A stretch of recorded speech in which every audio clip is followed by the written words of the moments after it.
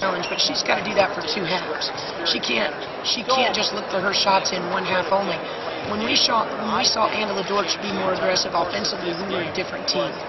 And we've got to have that going forward. Well, and she finishes with 19 points to lead all scorers today. And really, I think one of the catalysts that got you back into this game, and for a couple of brief moments got you the lead in the second half, was the three-point shooting of Anna Capitosta. Anna did hit some big shots for us, and it was good to see. You know, she's somebody that's continually getting better as the season goes along. You'll be back in action Thursday against Ball State. You'll have to deal with another very nimble center. We saw one today in Miracle Woods. We'll see another one in Natalie Fontaine from Ball State. And Fontaine's very good. These two post players are very good. I think the thing is those two complement each other really well. You know, Woods and Harris. But you're right, we're going to have our hands full with Fontaine, and we're going to have to see what we're made out of. You know, we could easily bury our heads after what we've been through in the last week, going 1 for 2. But, you know, or we could decide we want to be better and learn from what we just found out. And I hope this team comes out and understands that Angela Dortch has got to be offensively aggressive defense. I hope that Crunch understands that, you know, she's got to be smart with her fouls.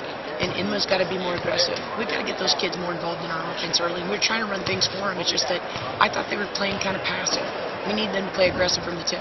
Well, and in the second half, I believe you ended up shooting 57%, which is a fantastic number. And you know, unfortunately, it was numbers in the 30% in the first half.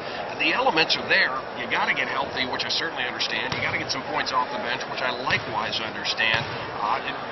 As far as getting Stephanie and Lindsay Baker back into the lineup, I know it's a long process. Can you bring our fans up to speed on either one of those right now? I really can't. I wish I could. I mean, you know, I don't really know what's going to happen with that. And it's unfortunate because those are, especially with Steph, it's an experienced player. But, you know, we could talk about that all we want, but we can't control it. And so I'd rather worry about what we can control. And, you know, the kids in that locker room are the ones I'm going to coach until they tell me I've got more at my disposal.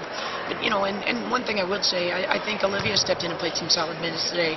And obviously she didn't get any time up at Buffalo. And we need her because, especially when we get in foul trouble, she's got to continue to be able to step in and give us some minutes. And we've got to be a little deeper than what we were. But, you know, we've got to muster something on the road from our bench.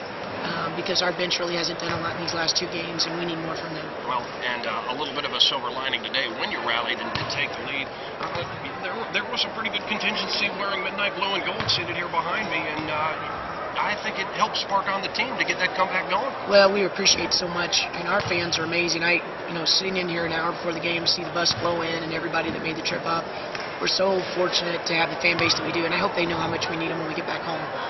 This team needs you more now than probably ever because, you know, it's tough. They're not used to going through the stretches that we're going through. We've got a big learning process ahead of us, and, you know, we need all the support we can get.